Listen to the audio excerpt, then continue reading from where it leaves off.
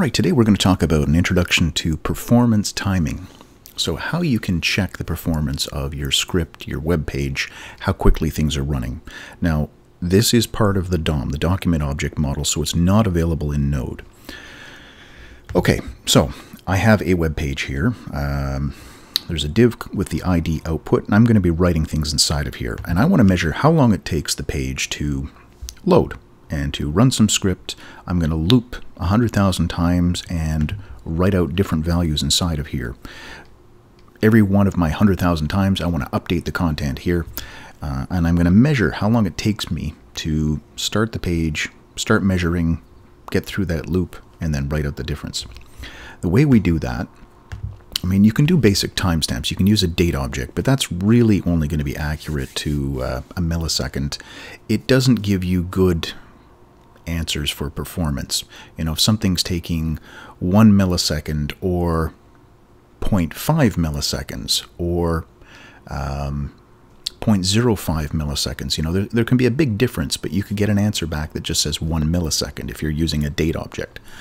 We want to use the DOM high-res timestamp object, and this is the thing that is, it uses the millisecond as the unit of measure, but we're going to be accurate to within about 5 microseconds. So we're going to get a really accurate answer on how long something took to take place. So what do? Well, there is a performance object that has been added to the DOM, and this performance object has a method called now. This grabs the current time from when the page started to load. Like it's a time that once your page starts, it starts at 0 and it keeps counting up. It's not tied to the current time. It just measures how long it's taken. So performance now gets me the time from when the page started, and then down here at the bottom I'm doing end time is performance now again.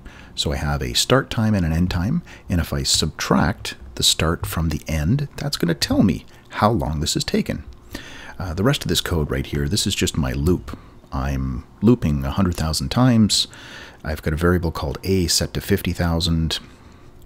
If a is less than I, I'm setting it to a random number, and then I'm writing out that value.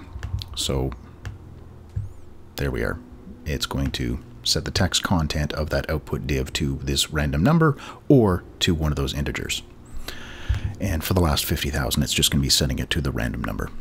Right, so I'm generating 50,000 random numbers. Really, that's what the work here is.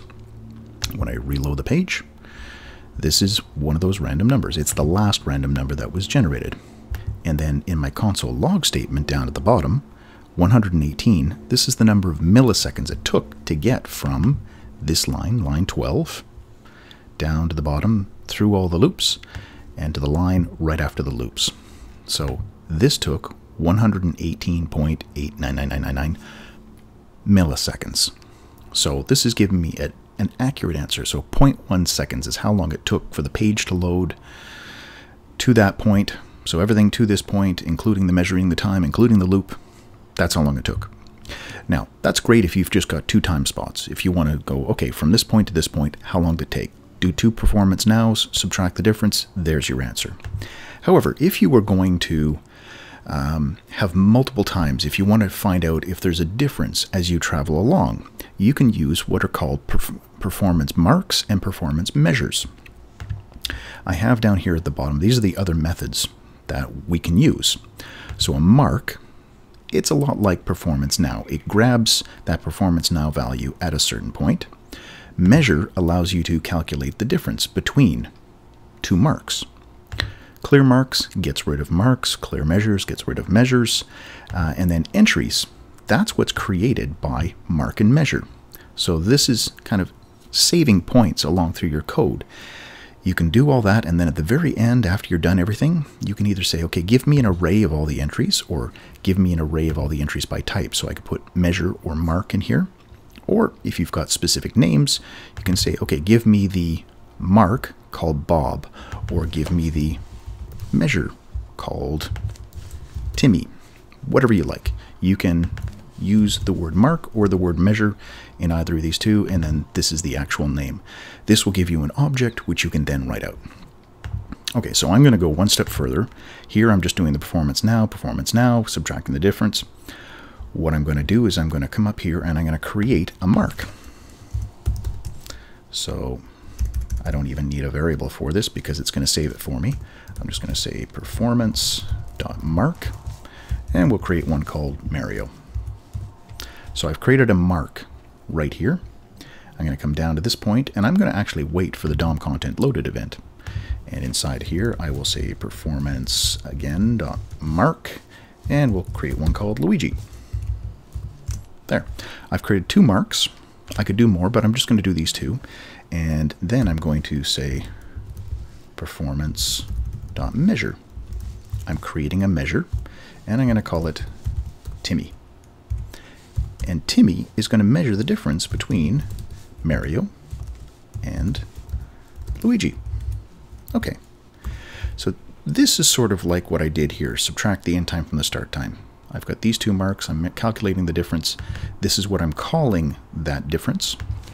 Then if I want to write that out, I use one of these get entry methods. Since I've got the name, I'm going to use that method. So I'll say performance dot get entries by name. And I want to get the one that's called Timmy, which is a measure, not a mark. Now, this one I do want to put into a variable because I'm going to reference it. So let Timmy equal that, and then I can log that out. So log Timmy, that will give me the object itself. Okay, run the page. There we are.